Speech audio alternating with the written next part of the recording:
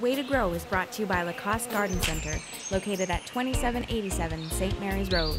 Finding shade growing perennials is one of the trickiest things to do, and our gardening expert Dwayne Friesen always is asked this question. Welcome to Way to Grow. My name is Laura Ravey. You're talking about shade perennials, and these are your favorites. These are some of my favorites, and like you said, I'm asked that question, and but after this many years of doing this, I should have an answer for you.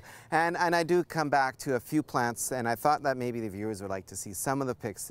I try and gauge who the shopper is and see where they're going to be at their experience level, and these plants everyone can grow. So if you're dealing with a first-time gardener, if you've just got some challenges in your yard, these plants will probably work out in your shade situations. And by shade I mean very little sun or morning sun only. I'm not talking about afternoon sun or areas where you get more than 6 hours of sunlight.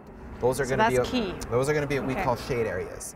I've got a few plants here. This isn't all of them, but like I said, but this is going to be a good representation of some of the easiest ones to grow. And I'm just going to start off with one right in the middle, hosta.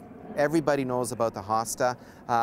Beautiful plant. You're growing it for its foliage with these leaves, and there are hundreds, if not thousands, of different types of hostas available, different leaves. They do give you some flowers, but they're really not relevant to the beauty of the plant. It's the leaves you're going for, and they'll give you different colors of leaves, they'll give you different shapes of leaves, they can give you more puckered leaves, more straight leaves, some are twisty leaves, some are thicker leaves, some are blue leaves, some are yellow leaves, some are mixtures of green and yellow or all yellow. It's endless, the possibilities, and they're just elegant, beautiful plants to have in your garden. So hostas is one. Some people might say overused. I don't care. They're worth it. They're nice to have, and they're easy to grow.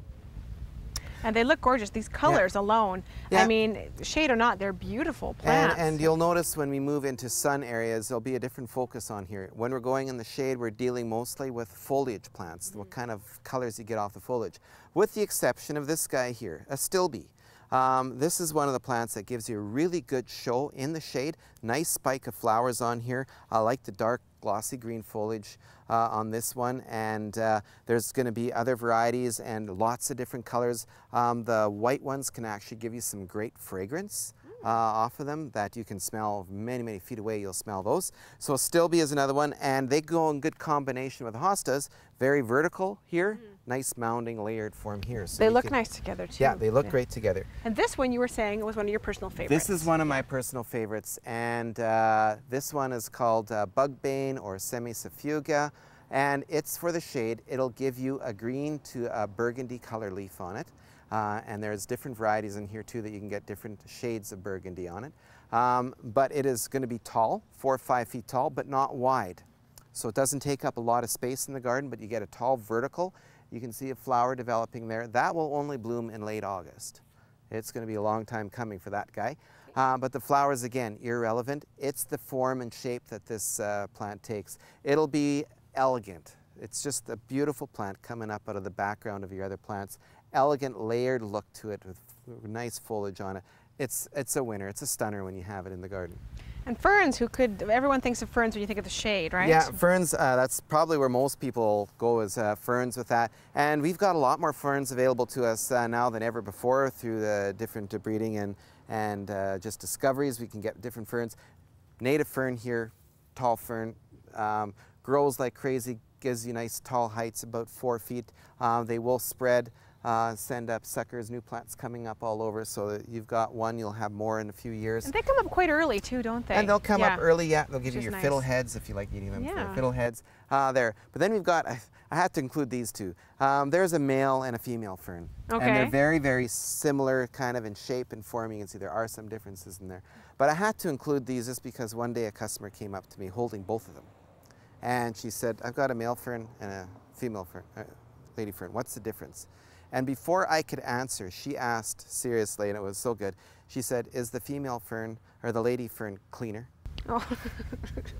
And how do you answer that? Yes, it is cleaner. Well, there you go. I thought it was great. So there are the ferns there, but there's going to be Japanese painted fern, give you more of a silvery look, and there's going to be a cinnamon fern, more reddish looks to fall, different ferns to choose from. But these are easy ones to grow. Last one is the heuchera or coral bells. Kind of a little bit related to the hosta, not plant-wise, but just in form and how you'd use it with the nice big leaves on it. Flowers, it will get white flowers, kind of irrelevant to the beauty of the plant. It's the nice form and the dark leaves of it. It's beautiful. It's really modern looking. Yeah. If someone wants something different than the typical kind of marigold and all that, this is a great plant. It's so unique. And there are other heucheras or coral bells. I think the black ones, the darker ones, are going to be your best bet as far as ease of growth, hardiness. There are green varieties that will give you much more showy flowers, striking flowers that when I was a child, that would be something that my mom would have had. They've gone out of fashion to the leaf color. They're starting to come back in, going back to the flower on the green varieties. But these would be kind of my top picks for the shade. Easy to grow if you get them. You'll have some great plants in the shade that anyone can grow. Well, they look fantastic. Thanks so much.